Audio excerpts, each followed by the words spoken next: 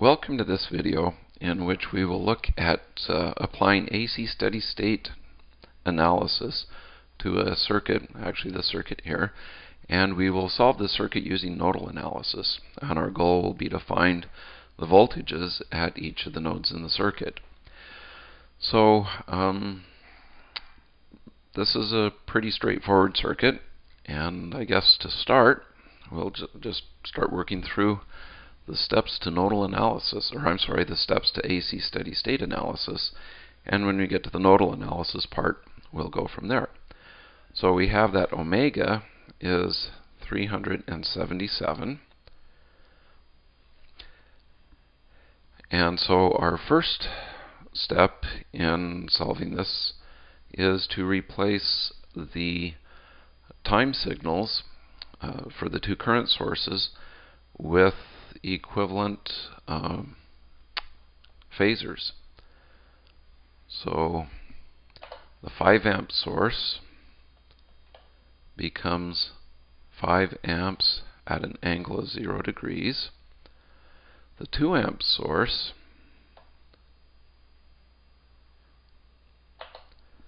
becomes 2 amps at an angle of 90 degrees. Okay, so that's step one. That wasn't bad. The next step is to find the impedances of the capacitor and the inductor. So the impedance of the inductor is J omega L, so J times 377 times 7.96 millihenries. And this, if you go through the math and work it out, turns into J times 3 ohms. So that's actually kind of a nice number. Turns out I chose the value of the inductor, so it would be a nice number. You can thank me later. Okay, and now we need to get the impedance of the capacitor. This is 1 over J times 377 times 663 microfarads. And if you work this out, you get minus J 4 ohms. Again, I chose that number to make it work out really nice. So we'll replace the capacitance with the minus J 4 ohms. Okay, so that basically completes step 2, which again was finding the impedances of the inductor and capacitor in this case. Okay, so the next step, step 3, is to actually solve the circuit. And in this case, the circuit is most easily solved by using nodal analysis. At least we'll make that claim. So to do nodal analysis, I first need to define a reference node, and it will be the bottom. And then I need to find in this case, 2 other nodes and give them node voltages. Now these node voltages will be phasors, just like the current sources that we have. So our 2 node voltages are V1 and V2. And now we solve this exactly as we would with a nodal analysis problem that does not have complex impedances, that is, one that just has resistors. The only difference is some of these things are going to be complex. And but other than that, it's exactly the same. So we have 2 unknowns, V1 and V2. Fortunately, this is a circuit where writing out the nodal analysis equations is easy. And so we have then V1 times 1 over J 3 ohms. That's the impedance of the inductor, which is connected to node 1, plus 1 over minus J 4 ohms, plus 1 over 1 ohm. This is the resistor connected to node 1, minus V2, 1 over J3 plus 1 over minus J4. Those are the two components, or the impedances of the two components that are between node 1 and node 2. And the current flowing into node 1 is 5 amps at an angle of 0 degrees.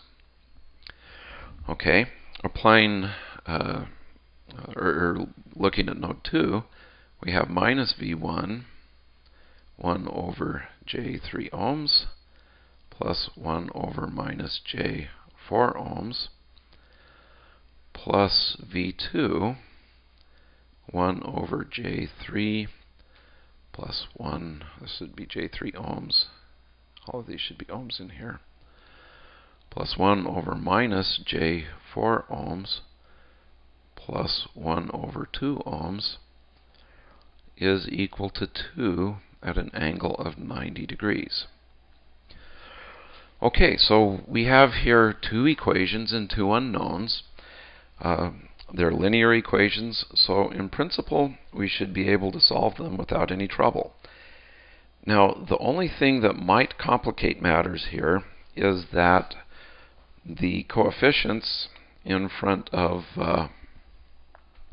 that we're multiplying by, several of these things are complex, which means that the solution that I'm going to have is also going to be complex, which means that in order to solve this, you need to have a numerical method that will, or a tool that will actually solve complex systems of equations.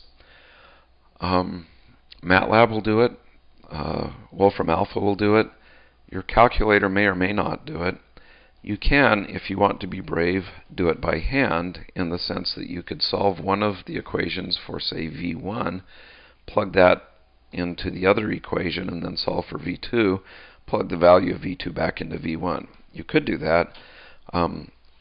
Trust me, it's going to be a lot of work.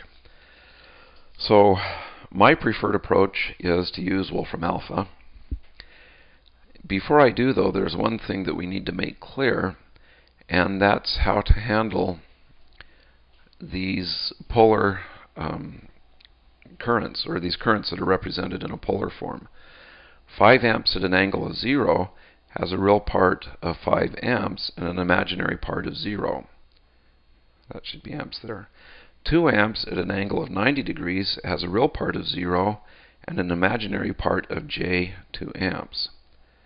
Okay, it turns out to be easier to put this into Wolfram Alpha, at least, than to try to do it in polar form. So that's why we convert from polar to rectangular form for the currents. So with that, then, I can plug this all into Wolfram Alpha. So we have V1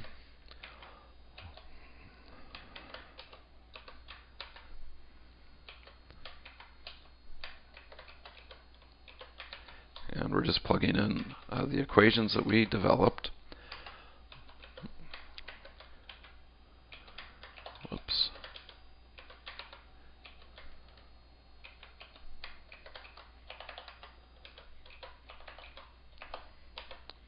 Typing badly while we do it. And this will be equal to 5 amps. Okay, so that's the first equation. The second equation will be minus V1, 1 over I3, plus 1 over minus I4, plus V2, 1 over I3, plus 1 over minus I4, plus 1 over 2, and that's equal to I2. So if I put those equations in correctly, I hit return,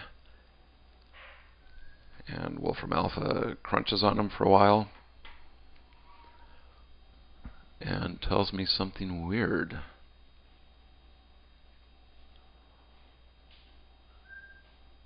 V2 false. I've never seen something like that before. Oh, what I did, I missed a parenthesis. Let's try that again. Oh, I missed another parenthesis. There, let's try that. Okay, now we've got what we wanted. And you can see that it goes through and computes a solution. It gives us V1 is 5.216 plus J 0.4706. Oh wait, we'll do this numerically. Yeah, 5.216 plus J 0.4706. V2 is minus 4.314 plus J 3.059.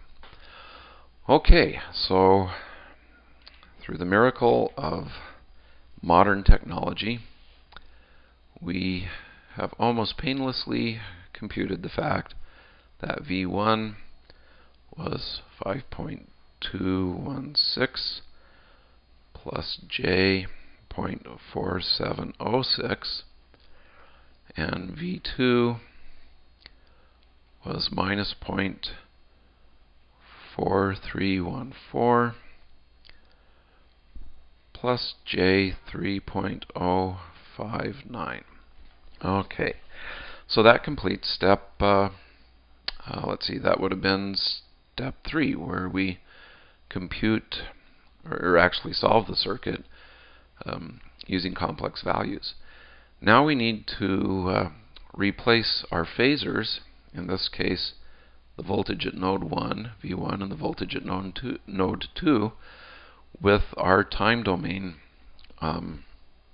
expressions. Now to do this, we need to convert V1 from a rectangular to a polar form. So I'll just type it in.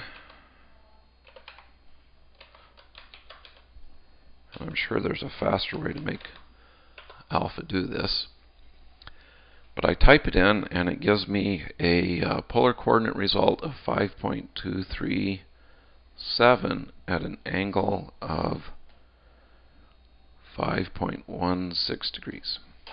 Okay, so I can go back to our picture and write down that V1 of t is going to be 5.237 cosine 377t plus 5.16 degrees. Okay, so this is our time function for V1. V2, we will go back to Wolfram alpha, take our result and convert it into polar form.